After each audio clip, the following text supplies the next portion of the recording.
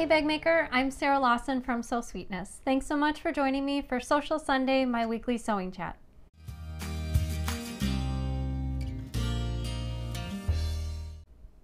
Hey everyone, happy Sunday and welcome to Sewcial Sunday. Thank you so much for joining me for the show. I see, oh, Naomi is wishing me a happy birthday. Barbara also, someone must have said something in the comments. I don't have my usual laptop over here to watch it while I'm waiting for the show to load up, but thank you so much everyone for the birthday wishes. My birthday is tomorrow, 41 years old, so I'm looking forward to the day, and I really appreciate you tuning in for the show today. So Danny was actually supposed to be on the show today, but I was sort of brainstorming earlier today what would be the show content for tonight, and came across what I thought was a good idea for Bag Lab, except I needed multiple camera angles, and so to do that he can do it best when he's behind the computer. So sort of kicked Danny to the curb for tonight, but he'll be back again on a future show. Also, Ella emailed me a few days ago with a really great idea.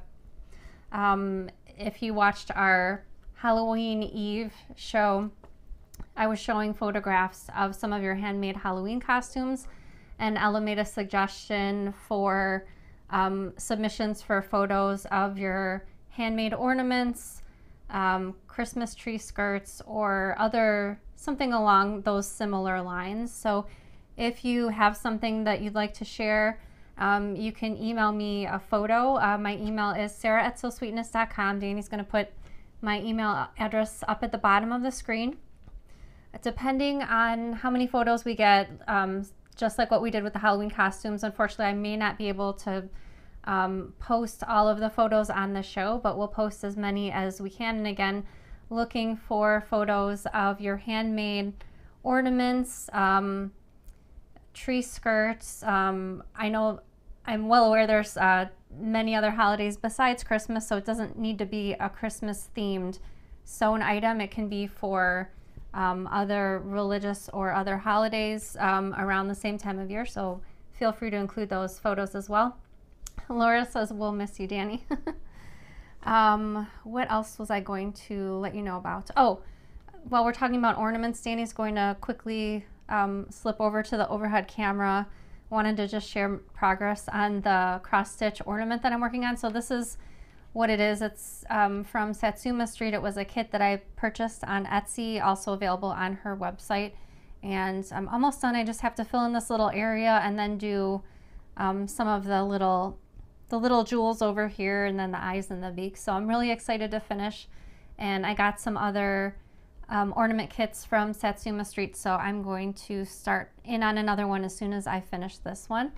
Also, while we're in the overhead camera still, we have a limited number of, my daughter's 14 and she designed these stickers, and I think there's a magnet in there too, but we're going to slip these in orders from this past weekend and until we run out of stickers and or magnets. So Violet designed all of these, and she loved doing this one of our standard poodle Mikey. So again, we're just going to throw these in orders until we run out.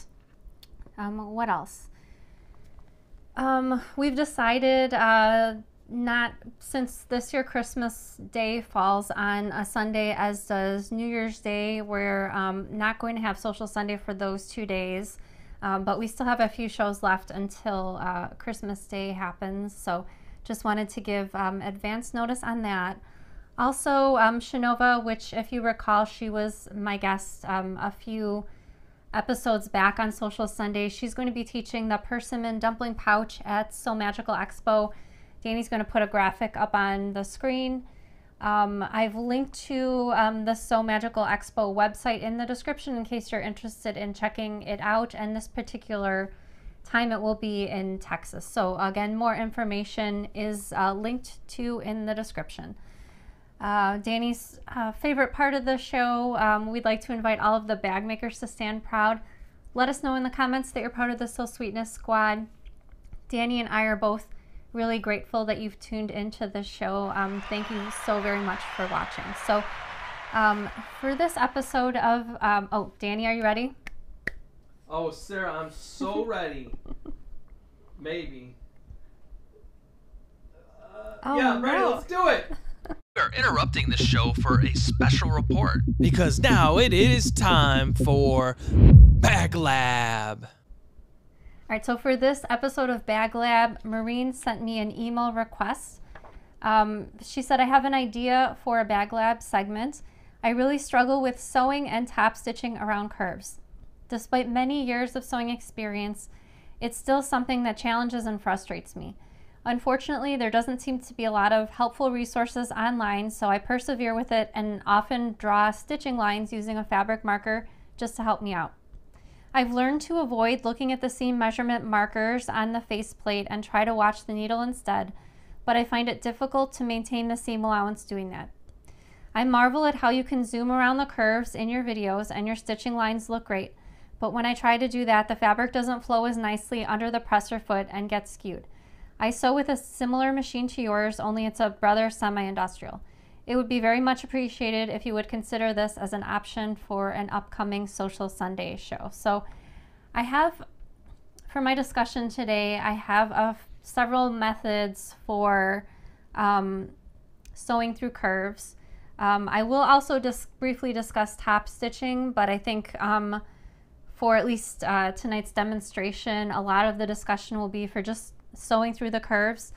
One thing, Maureen, if you're not already doing it, I would suggest sewing with as narrow of a foot as comes with your particular sewing machine, as sometimes a wider foot can be a bit more challenging when sewing through the curves. So if you have, like on my Juki, I have a hinged zipper foot option. I'm actually going to be sewing tonight with my foot that I use most of the time, majority of the time. Let's see. Okay, so I have some step outs prepared, and I'm also going to be sewing live, which I don't often sew live, so I guess a little nervous, but I think I remember to turn on the machine. Yep. So normally sewing through the curves, and normally I just try to keep the sewing machine going the best I can, and also to sew slowly, just keep it going. I know that's not always possible, but that's over the years how I found that I've gotten the best results. Normally I use Wonder Clips. I've got some pins. Danny, could you switch to the actual overhead camera really quick? Just 1 second. Okay, so here's my, I think you have one more zoom option, perhaps, a tighter zoom. There we go. Okay, so I've prepared all my samples with what I would assume, what I would expect to sew with. So I've got my lining fabric attached to Shapeflex interfacing, that's the aqua. The pale blue is attached to foam, and all of my other demonstration pieces follow the same method. So normally I load up with Wonder Clips. I'm using traditional pins this time because a couple people recommended the straight pins for avoiding the fabrics from shifting. So while I don't normally sew with the straight pins, I'm going to give it a shot today. So I'm going to step over to the sewing machine, and I'm just going to sew this first sample, just this half, how I normally like to sew curves on my machine. So Danny's going to swap over to the sewing machine view, and I'm going to be sewing this with a 1/4 inch seam allowance. All right, so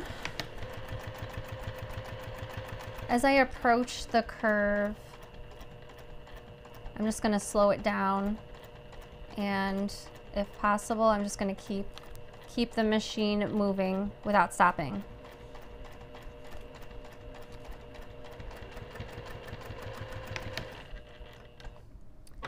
Okay, so that's how I would normally sew that. Another suggestion for sewing through the curves is to machine based with a smaller seam allowance than is called for in that particular step in the pattern. So since I'm working with a 1/4 inch seam allowance, I'm going to first take a pass with a basting stitch, and a basting stitch on a sewing machine is just a longer stitch length than normal. So my normal stitch length is 2.5, and I'll just swap that out to, I guess I'll do 3.5 for that.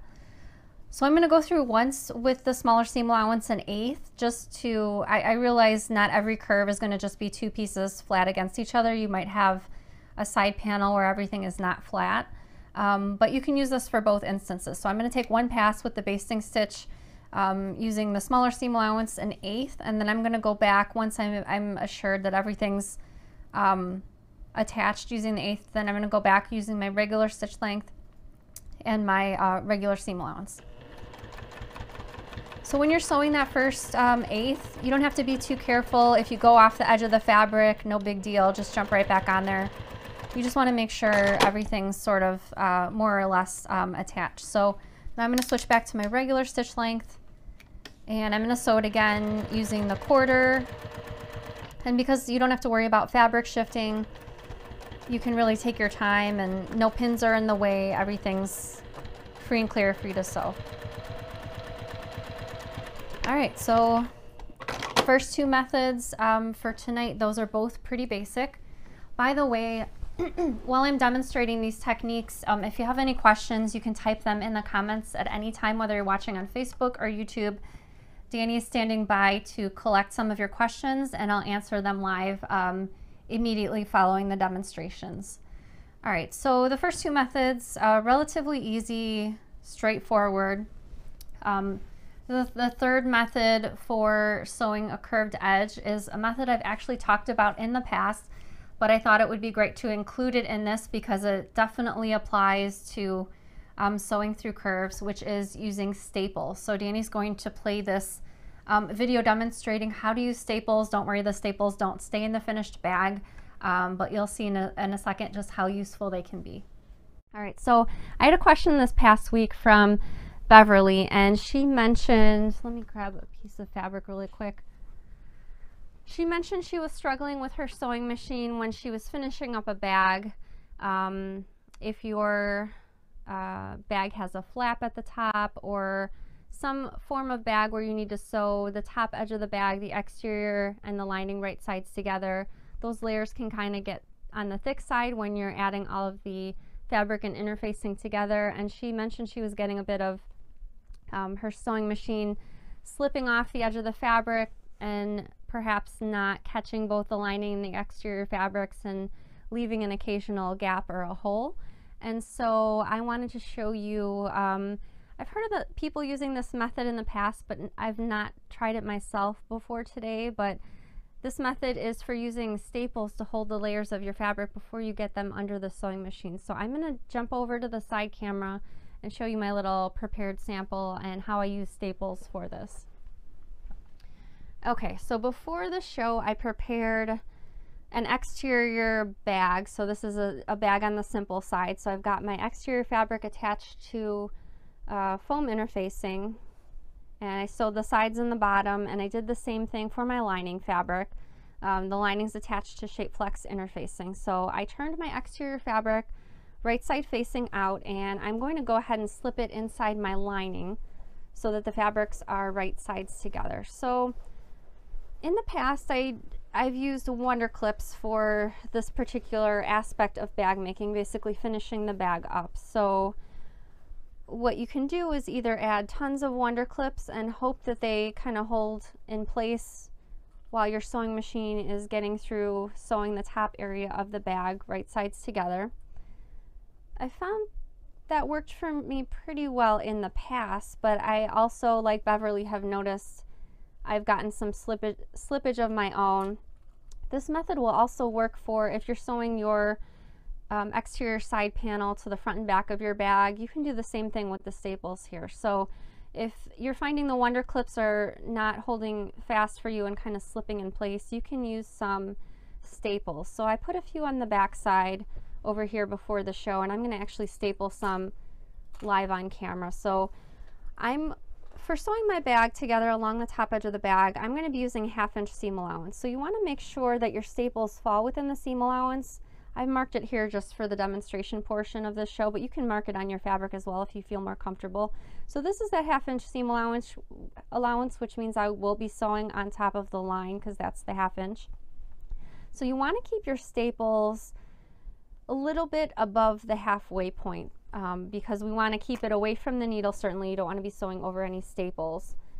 But I'm just going to go ahead and this is just a regular stapler, and you can staple the staples as close as you feel that you need them.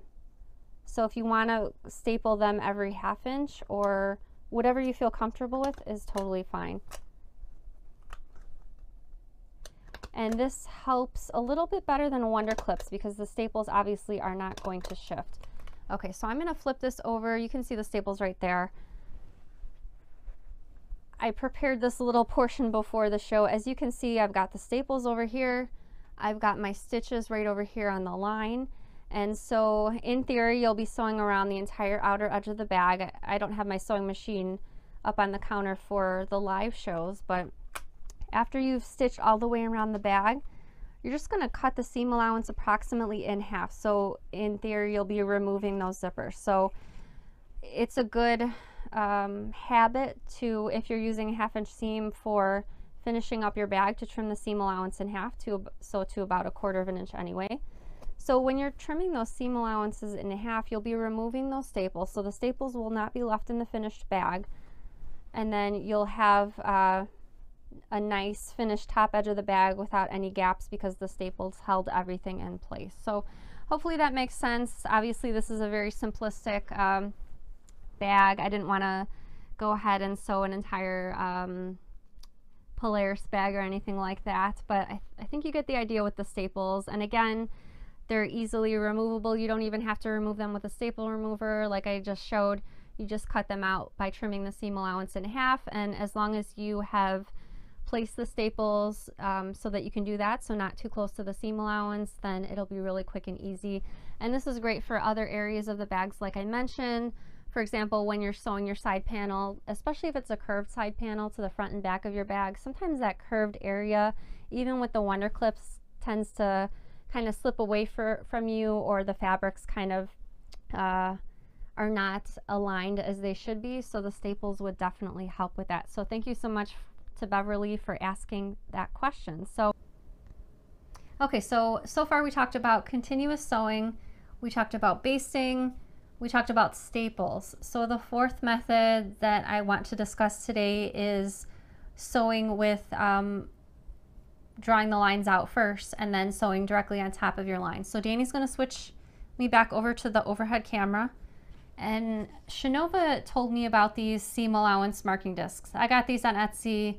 I'm sure other places make an iteration of these as well, and as you can see, these are all the different seam allowances that you might need to use. So since I'm working with a 1/4 inch seam allowance, I'm going to go ahead and take the 1/4 inch disc off here. And so what you do, there's a little hole in the middle, and I'm just going to mark on the wrong side of the fabric with my marking tool the seam allowance. I started marking 1/2 over here. If you have any straight edges, it might be a good idea to kind of butt your ruler up against one end just to kind of serve as a guide. But obviously once you get into the curves, you're sort of relying on keeping this moving through the curve. So this is a really great way of getting the seam allowance marked. And then I'm going to pin this to my exterior fabric and take it over to the sewing machine and sew right on top of the marks that I made. So one thing that might be helpful, I know certainly for my particular sewing machine, the sewing machine light is a little bit dim, but if you have access to sort of like a desk lamp, or I know they make a lot of different sewing lamps with an adjustable arm that you can kind of tilt toward your machine, having some extra light might be helpful so that you can see that your lines, obviously using a darker ink or a contrasting ink will be helpful as well.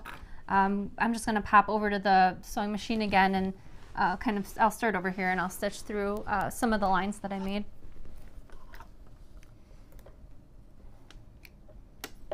Okay, so again, if you can, best you can, sew slowly and try to stay on the line. I find that maybe this is just personal preference. The more I start and stop, unless it's absolutely necessary. That sometimes gives me not as clean of a stitch line. I know sometimes it can't be helped. But I think I did pretty good staying on top of the line, especially through the curve, which is the important place here. The next method is, so Danny's gonna switch back to the front camera. I was speaking with Nicole earlier today, and if you're a member of our Facebook group, you've probably seen some of Nicole's latest projects. She made a few amethyst project bags with some binding around the outer edges. It's not in the pattern, but I really like the pop of color that binding gives to the outside of the bag. But Nicole was telling me earlier today that when she sews a curve, she doesn't actually stitch a curve, she just sews straight lines. And I was like, what do you mean? So Danny switched back to the overhead camera. So Nicole made me a little drawing. By the way, I've linked to Nicole's Instagram in the description of the show if you want to check out the projects that she's been working on. So she made me a little drawing and it looked like this.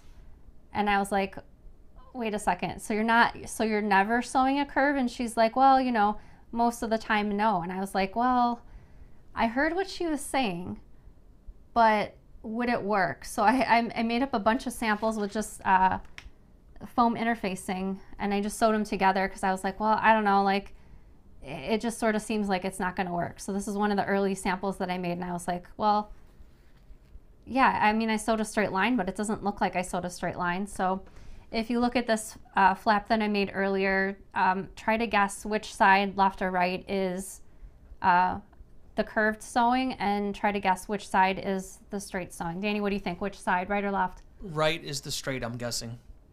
Why do you think that? Does it look straight to you, or you just... No, I can see the left side a little, like when you do curves, I see like little angles. It's not like a smooth curve. Oh, okay. Well, I mean, it's pretty darn close. Like, I have to say, this is the curved sewing on the side. I think so. Yeah, I wrote it down on the other side. I was right. And that's the straight edge. So let's talk a minute how we can accomplish this. And I definitely recommend, like what I did, make a few test scraps to practice first before you actually start working on your bag, just to get comfortable with it, see if you need to make any adjustments. And I will say, if you're taking your turning tool like this and doing the straight sewing and pushing the corners out, I think the straight edge will be a little more apparent. I recommend using your fingers and then just going inside and pushing that corner out instead with your fingers rather than a turning tool, because I think a turning tool is going to get more, less of the curve, show less of the curve, if you will. So let me pull out my fabric sample again, and this is just a pattern piece from something I'm working on right now. I just wanted something with a curved edge. Let me flip this over. Actually, okay.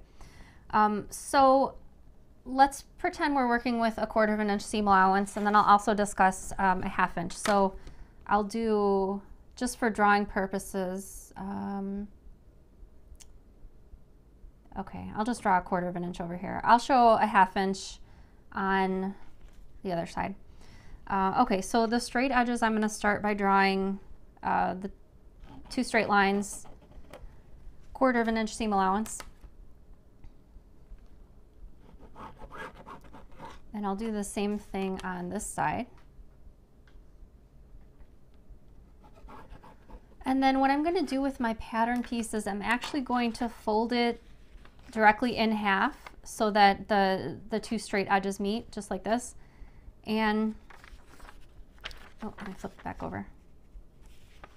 I'm going to align it with my fabric, and then I'm just going to fold it in half just so I can get sort of a, I think this is called a 45-degree angle. I want it basically directly down the center of where the curved edge is over here. So I'm going to take my quilting ruler and I'm going to place it so that one of the straight lines on the ruler is even with this line that I drew. And I'm going to place the ruler 3/8 of an inch down rather than a 1/4. So I have to say, when I was kind of playing around with making these little samples, at first I kind of made a line using the same seam allowance, 1/4 of an inch, and it kind of made the sewn corner like too pokey. It wasn't like curved enough. It was sort of more like a little poked edge over there. So using the same seam allowance, I found at least, didn't work so well for me. So I'm going to draw this straight across. The reason that we're drawing this 45-degree angle line over here is because otherwise you kind of don't know what angle to place the ruler. So the line really helps you and sets you up so that you just place one of these straight edges, like the 7-inch edge, on the line, and you can just kind of shift it up like that. So I'm going to draw the same thing on the other side. Again, I'm going to take the pattern piece, place it even with the fabric, and then fold it back along the line that I had already pre-folded. I'm just going to draw a line straight like that. Okay, again, I'm going to take my ruler and place it 3/8 of an inch down from the edge of the fabric, and then just draw the line straight across. So that's what to do if you're using a 1/4 of an inch seam allowance. If you're using a 1/2 inch seam allowance, which I'll draw on this side of the fabric, it's just going to be a little different. So instead, you're just going to draw your lines on the straight edges using a 1/2 inch. And then instead of 3/8, you can use 5/8 of an inch instead. So steps are pretty similar. There we go.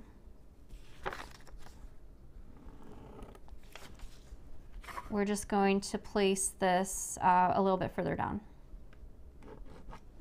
Okay, so that was a 1/2 inch. Let's flip back over to the other side where I drew all of the lines. I'm going to go ahead and grab my piece of foam interfacing with the fabric attached to it, and I'm going to place these two right sides together. And I'm going to pin these in place using wonder clips, and we're going to take this over to the sewing machine. So a couple of things I wanted to mention while I still have this on the overhead camera. You want to come down exactly on the lines. Maybe you've heard me before when assembling a zipper pocket. If you're sewing along and it looks like your needle is not going to come down exactly on this corner over here, let me draw this in black. This dot right over here is what I'm talking about. So like sometimes when you're sewing, your needle is either too early or too late.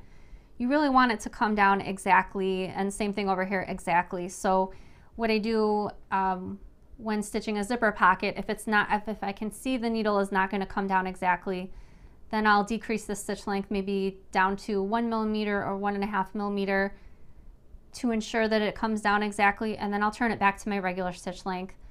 Same thing for all 4 corners, and sometimes I don't realize that it's not going to come down exactly until I have my needle down and I start to kind of pivot the fabric, and then I can see like, oh, you know, I'm a little too early. So I'll go back and redo it so it comes down exactly. So that part's kind of important to get more of an even curve in the corner. So I'm going to jump over to the sewing machine and sew this one on camera. Okay, and since you have the lines drawn, it's really nice to get started. Just sew on top of the line. And I'm approaching that corner. It looks like I need to reduce my stitch length, which I will. And then once you kind of pivot it, actually I'm gonna try for one more stitch there. Once you pivot it, it's more clear if you've come down exactly or not, which I can see better. I mean, sometimes you do come down exactly, which I did over here. Sometimes you don't, so you just have to wait and see, I guess.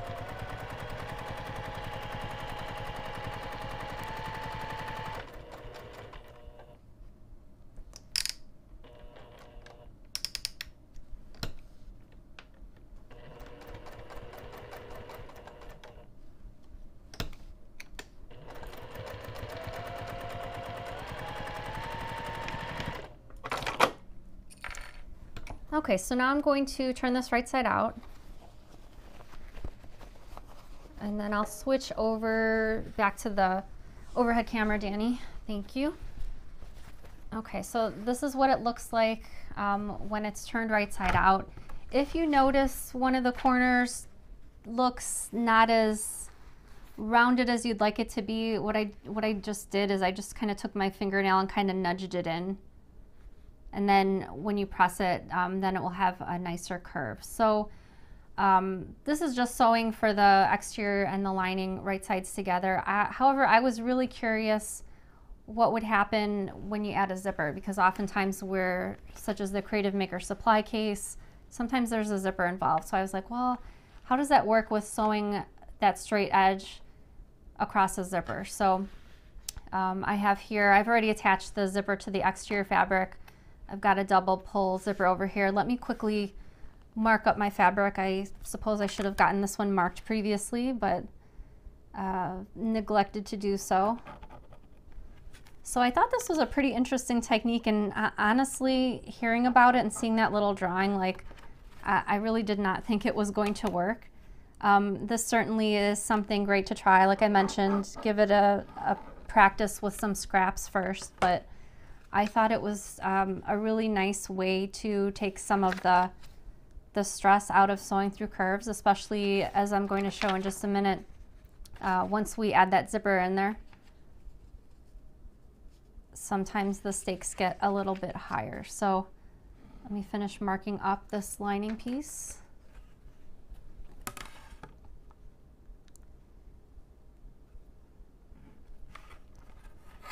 And it's almost kind of like a little parlor trick, like sewing with the straight lines but getting a curved finish. So I've got my piece marked up already, and I'm gonna go ahead and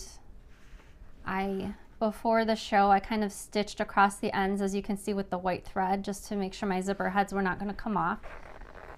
So it's always easier to pin and sew with just half of the zipper tape to deal with, so I'm going to move that out of the way. And then I'm going to go ahead and pin this in place. I'm going to start with the corners over there. So the important thing to keep in mind when you've got the zipper in play now is to make sure while you're sewing that the zipper tape and the teeth especially are pushed out of the way. So having a couple wonder clips on that corner, I can feel the teeth right there. Just make sure it's pushed out of the way and you'll be completely fine. Okay, so let me get a couple other wonder clips over there. So let me take this back over to the sewing machine and I'll sew through at least one of the corners on camera.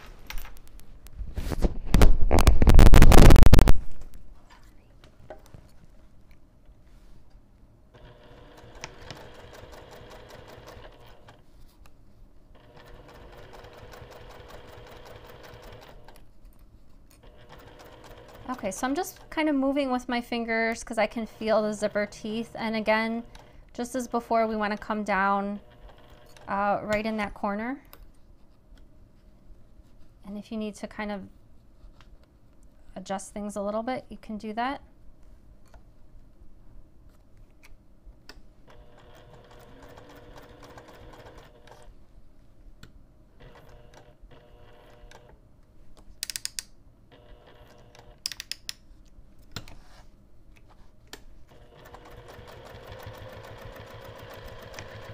Okay, so I'll stop there just so I can show you what the piece looks like. Okay, so here's the edge that I just sewed over here. Let me pull some of the wonder clips off.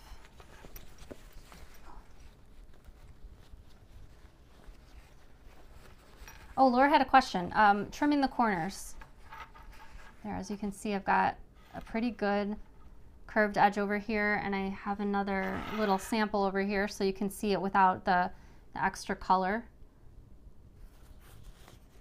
If Laura had a good question about trimming the corners, so here's my piece. Actually, I marked this in black pen so you can see where I stitched pretty well. If you would like to trim the corners, I feel like with the zipper, some people are not into trimming the zipper tape, so if you'd like to, you can just go ahead and kind of put some little clips in the fabric. Notches even, which would be cutting a V.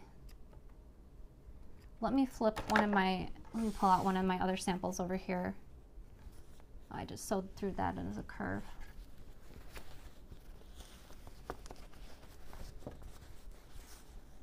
Okay, here's the one corner that I sewed straight across.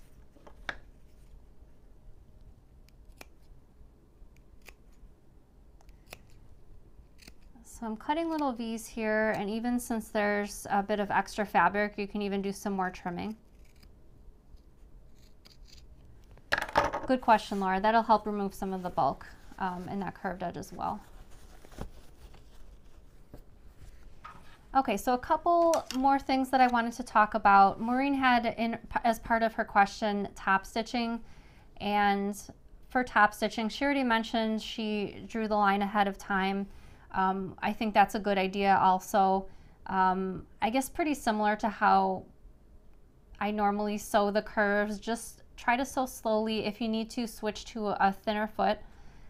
Sew slowly and do your best to keep it going. So I'm going to pop this back over to the sewing machine just to demonstrate doing the top stitching. So I'm going to turn my stitch length a little bit higher than my regular stitch length, so 3 millimeters for top stitching.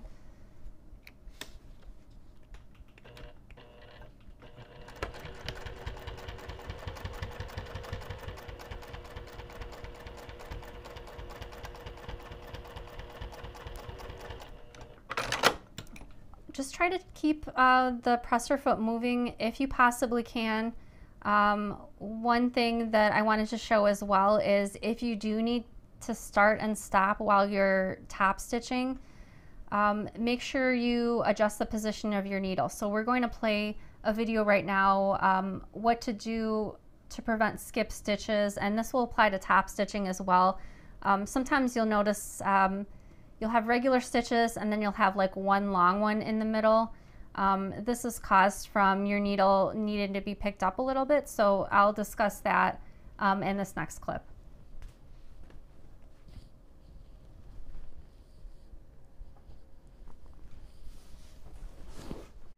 All right, so my demonstration for this week is something that's sort of a simple demonstration, something really quick to demonstrate, but I thought it would be really helpful in just about every bag making circumstance. So I'm going to pull out a couple bags just to show you, sort of preview what I'm going to talk about. So in this Chickadee backpack, the strap, or if your bag has strap tabs, as you probably know, you're sewing this down using a little square, sometimes a little rectangle. And then I've pulled out another bag. While strap tabs are the most frequent occurrence for this particular annoyance, it also can happen for the bottom of your bag as well. So these tabs are rounded and secure to the front of the bag. And this problem can also exist for bag bottoms, such as either a curved bottom or a bottom that's a rectangle. So now that I've shown you a couple of bags, Danny's going to switch to the overhead camera because I prepared a little sample before the show. Okay, so sewing corners or sewing bottoms of bags or strap tabs. So I prepared this little demonstration. This is just foam interfacing, and I've used black thread so you can see it clearly. And as you can see, I had to sort of fool around with my little sample before I was able to get my little annoyance over here. So as you can see, when you're sewing corners, either straight corners or curved corners, you're generally pivoting with your needle. So I sewed a few, everything was fine. And then over here, if you take a look at this one, let me grab my pen. As you can see, the thread kind of cut off the corner, which is not what you want, especially when you're top stitching straps or tabs like I was showing before I pulled out this sample. So how to avoid this little skip stitch in the corner. So I'm going to move over to my sewing machine so we can talk about this a little bit before I demonstrate it on my machine. So I've linked to in the description a little cartoon illustration of basically how a sewing machine works, explained in a GIF. So if you're interested in checking that out, it's literally like a 2-second long illustration. And basically it illustrates how a sewing machine works when your needle is going up and down and grabbing the bobbin thread. So I'm going to pull my bobbin casing out. Your bobbin casing might either be in the side of your machine, or you might have like a little door. Oh, that was the video? Oh, okay. Well, that was certainly short. I do have one additional thing to mention as far as sewing through the curves. which I won't demonstrate tonight, but I do have it linked to a previous video that we filmed, how to clip and sew through curves. In this particular video, I'm sewing a side panel through a curved edge on a bag, and if you're interested in that video, I've linked to that in the description in case you're interested in checking out that after the show.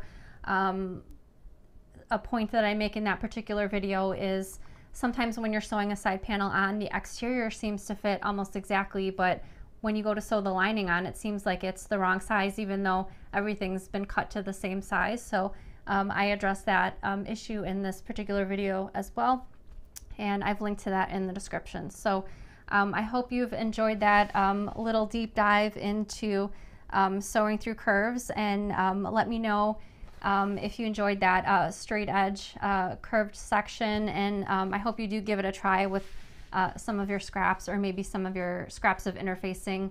I know we all have tons of scraps of interfacing. I think this would be a great use for taking a couple little scraps and giving it a try next time you're in your sewing room. So I think Danny mentioned there were just a couple of questions regarding that demonstration. Oh, thank you so much, Maureen. Maureen says, thank you for tackling my bag lab suggestion. Dee says, can you use a glue to sew a flat piece to a curved piece? What kind of glue would you recommend? I actually haven't attempted that yet, but it gives me a thought for a future demonstration. I'll write myself a little note about that. If you have tried to use glue or a basting glue to apply it to your fabrics before stitching, let me know in the comments. Danny will try to look out for that and put it up on the screen.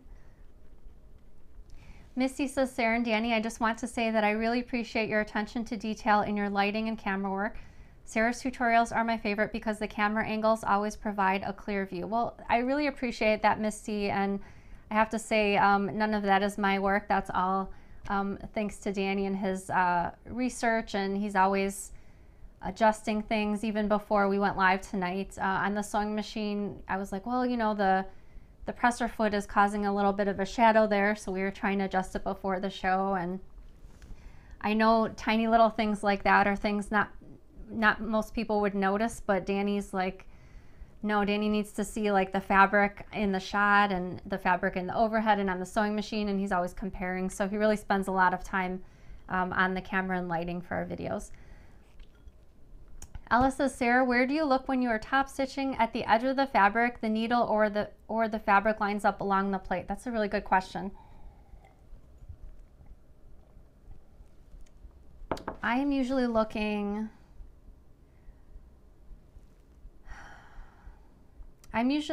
at the side of my sewing machine foot and the edge of the fabric. I feel like when I've tried to look at the etchings on the plate of the machine in the past, it's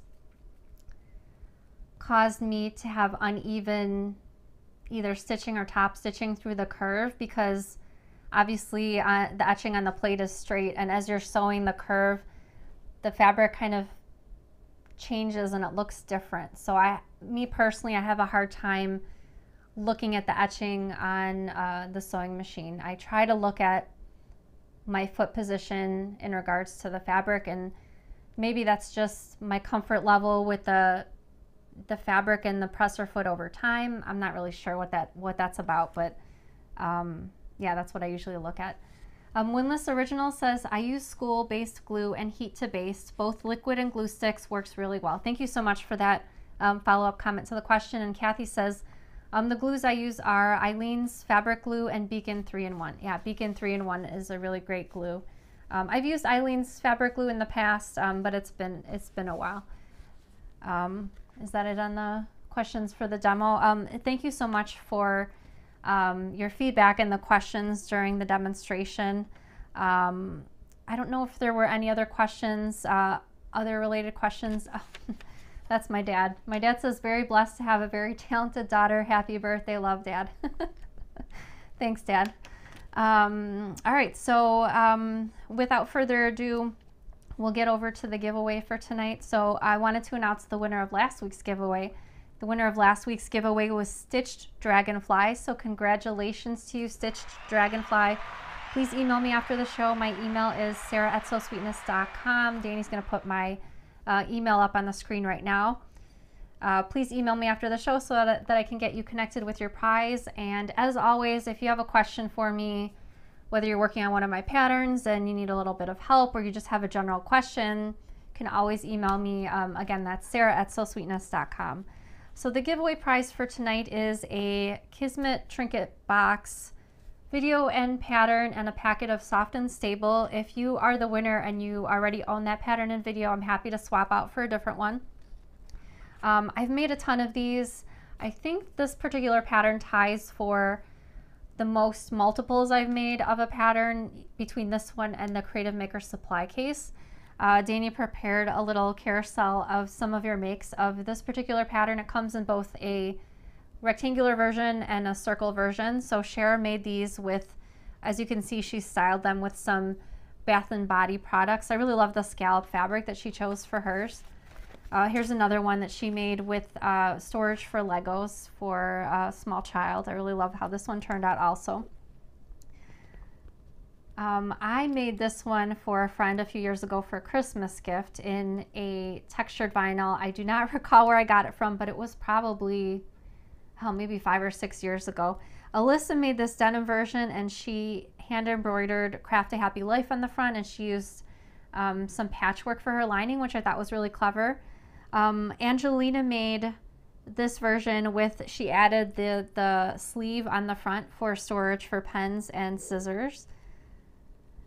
Beth just finished this one. I think it was today, posted in the Facebook group for Christmas gifts. I love those little gingerbread poles. I mean, they're super adorable, go perfectly with the fabric. Hannah made a whole bunch. As you can see, this is a great one to make for gifts. Love the watermelon one, the toucan one. Iris made one, but taller for, I think this was for her husband to take to work. I thought that was really clever and super simple to just extend it and make it taller. Michelle made one with sewing machine themed fabric. She's got a little cork handle on the top and she's got a ribbon that she used for a zipper pull. So adorable.